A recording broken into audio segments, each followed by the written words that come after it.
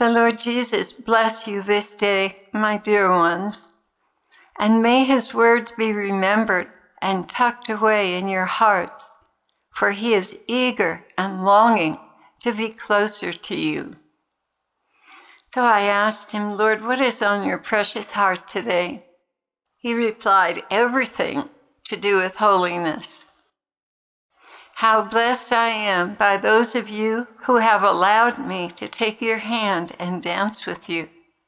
That you trust me and are willing brings me great comfort of heart. I encourage all of you, do not be afraid.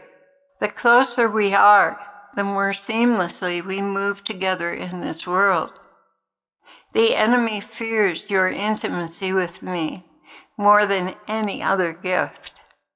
When the Lord talks about intimacy, he's not talking about anything carnal. He's talking about understanding each other's hearts and minds about things, being very closely united.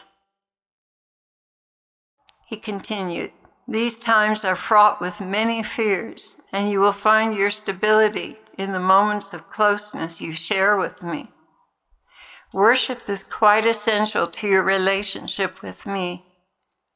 The more you worship and let go in worship, the smoother your transition into the spiritual realm where I can comfort and refresh you. Claire, you need this a great deal. Hours and hours of worship to replenish your soul and repair the damage that has been done to you. Do not bear all the guilt for this.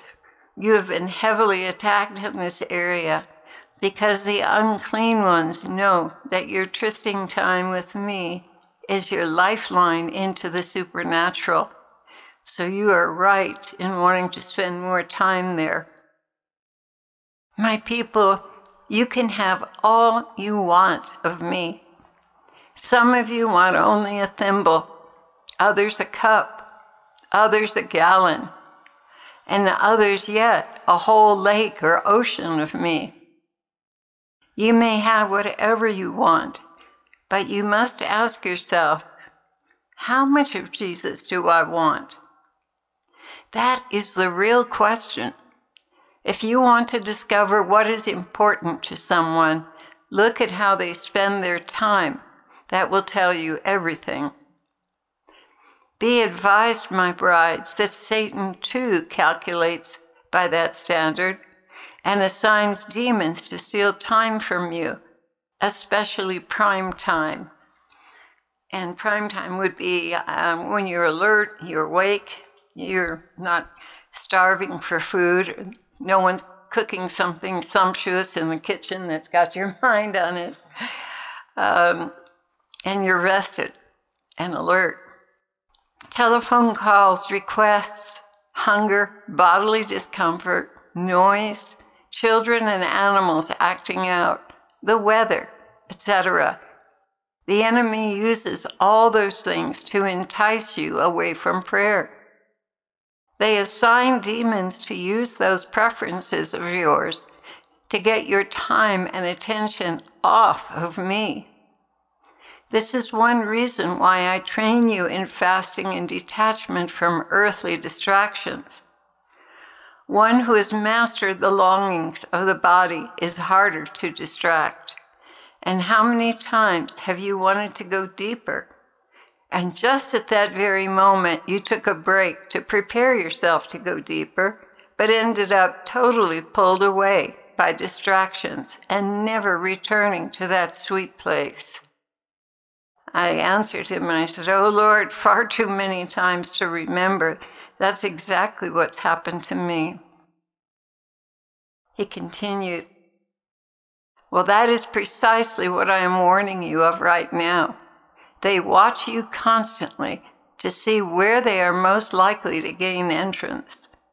They even incite others to call you with some disturbing news. Poor Claire, you have fallen far too many times for their ruse. That is why I can use you to warn others. You know how bad that can be. My brides, you must learn how to take every impulse captive to pursue me.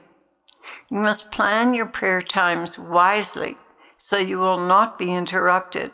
Be on the lookout for someone being sent in to draw you away from me. It's not deliberate on their part. They're just being used by the demons to cause disorder. This is warfare. Never forget that. And your adversary is quite astute and trained in these tactics. So if you know these things, my beloved one, happy and blessed will you be if you put them into practice. And that was the end of his message.